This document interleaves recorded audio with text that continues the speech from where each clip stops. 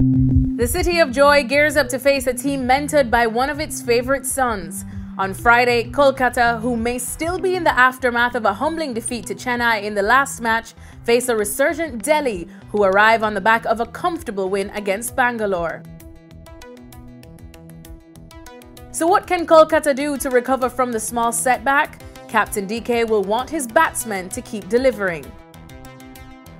Kolkata are one of the highest run scorers in the tournament and score those runs at the fastest clip. Their talisman, Andre Russell, has the highest strike rate in this year's IPL and has hit the most number of sixes. Kolkata at home against Delhi. Well, the biggest challenge for Kolkata in this game is to kind of forget the last game. They got only 108, struggled big time in that game against Chennai in Chennai. But their philosophy is to go hard right from the top till the end. And this is a philosophy that they followed, and that 108 in the last game is an aberration. I don't think that will happen again. That just happens maybe once in a season. So I think, as I mentioned, it's more of an aberration and they need to forget. Well, but not everything is all right with Kolkata. I mean, their over-dependence on Andre Russell is very evident. That's something that they need to worry about. The top order really has not fired as much as they would have liked. Shreyas Iyer will hope he calls right at the toss, as Kolkata have had two batting collapses batting first this season. One of them was against Delhi.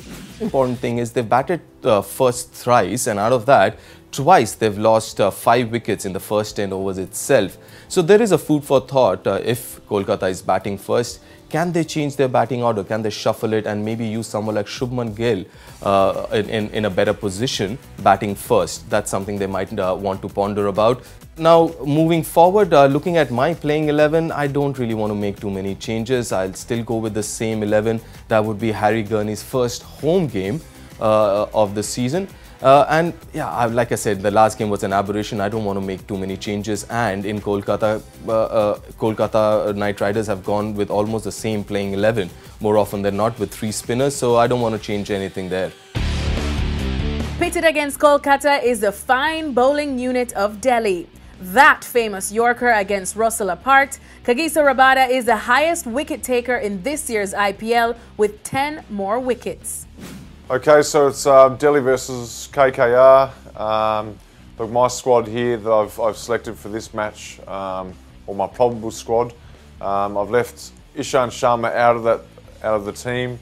I brought in Abid Mishra, and obviously Avesh Khan's come in as well, just for the extra seamer. So I just think that Mishra at this stage of the tournament might add a bit more to their dynamic of their bowling attack. They've got obviously Rabada and Chris Morris as their seamers, along with Avesh Khan. Then Lamachane is always going to be in the side. I just think Mishra at the moment, I don't think Ishant's offering quite enough, and I think Mishra will be a handy inclusion. And the rest of the batting order pretty much stays the same. That said, Delhi have also witnessed collapses, but on the other end of their innings. Delhi, who have the lowest run rate at death, have lost the most wickets in the zone too. This is in stark contrast to the last IPL, when Delhi had the best run rate and lost the least number of wickets at death. Delhi, if there's anything to improve at the moment, it's probably their death overs batting. Obviously, I mean, there's the obvious stuff in there where you know, wickets in hand and having a couple of batsmen in the death overs, obviously easier said than done. The thing is, they've got the guys down there that in the past have been reasonable at the death. Chris Morris can hit at the death. I mean, even Rabada can hold a bat. But yeah, obviously, I think just that middle order timing their run nicely. So there's a couple of batsmen in, because there's not a lot you can change with the death batting, as far as positional wise. I think they've got the players there to do it. It's just a matter of those guys standing up and having the confidence to back themselves in and do what they've done in the past. But I think just that the simple case of keeping some wickets in hand, it might mean, you know, sacrificing 2 or 3 overs in your run to the death, and then having guys in, recognised batsmen in to launch at the end. The battle to watch out for. Chris Morris, who has had the upper hand on Andre Russell. The fast bowler got Russell out when the two teams met earlier this season. Eden Gardens will surely roar for Ganguly, even if he's in a different jersey. Will the host spoil his homecoming? Who's the favourite for this game? Well, even though Delhi is a very, very exciting team and they would be very, very happy to play outside Delhi, the kind of batting lineup that they have, but I think beating Kolkata in Kolkata will be a difficult job, and I'm going to keep Kolkata ahead in this game.